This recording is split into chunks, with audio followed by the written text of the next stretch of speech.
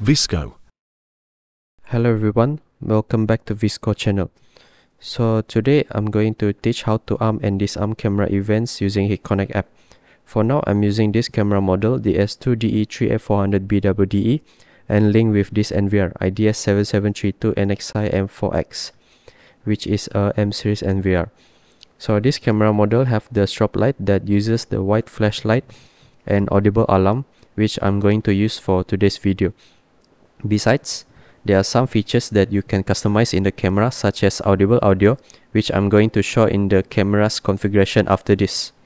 For today's video, I'm going to show how to arm and arm silently and disarm the camera events using NVR in the Hik-connect app. So here, as you can see, got three icons for the functions. Firstly is arm, which will enable the strobe light and audio and give notifications in the Hik-connect app.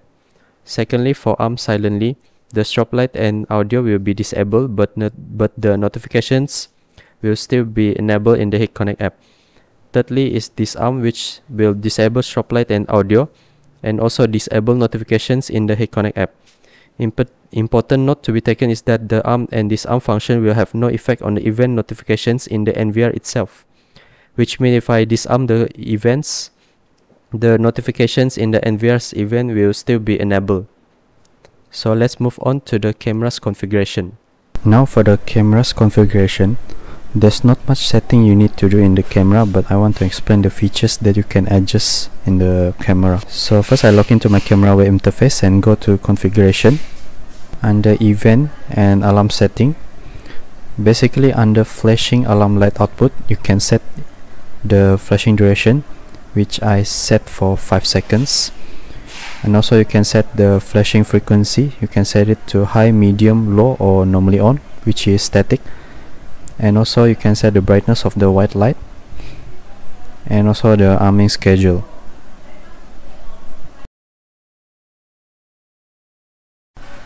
Then under audible alarm output, you can choose the audio type of the camera. Got three choices, which are warning, prompt, or custom. For custom, as you can see, you can add on your own audio from the file manager.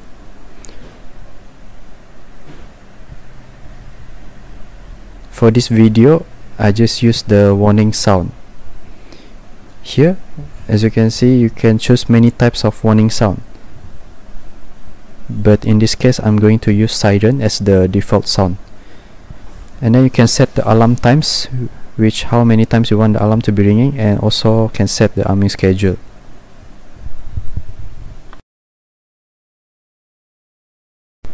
Next, for the main part, the event setup in the NVR settings. First I log into my NVR interface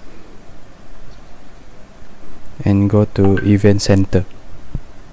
Under event configuration, you can use many types of event, but for this case I use motion detection. Here I choose the camera channel that I added to the NVR, which is A400 model.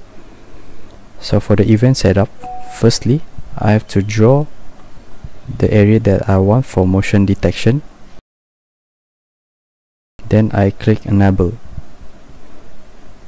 Sensitivity I set it to 50. Next, go to linkage method. Make sure that you tick the notify server center to enable the Hik-connect app notification. Then I tick the audio and light alarm linkage. So basically the settings are done in this NVR. So as you can see, I already add my NVR in the Hik-connect. So this is the camera I'm using that I configured just now, which is the DE3F400.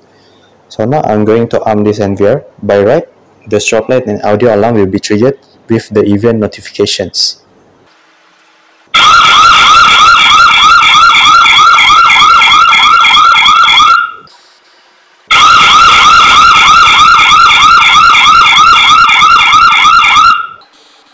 So as you can hear just now, the strobe light and audio alarm is triggered, and also you can see the event messages right here, which shows the motion detection triggered. Now I'm going to test the arm silently.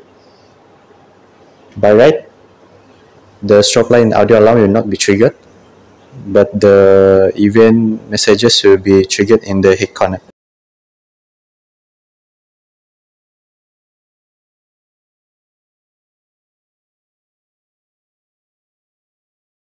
So as you can see, the motion detection is triggered even though the strobe light and audio alarm is not triggered. So that's it for today's video. Hope you guys learned something from the video.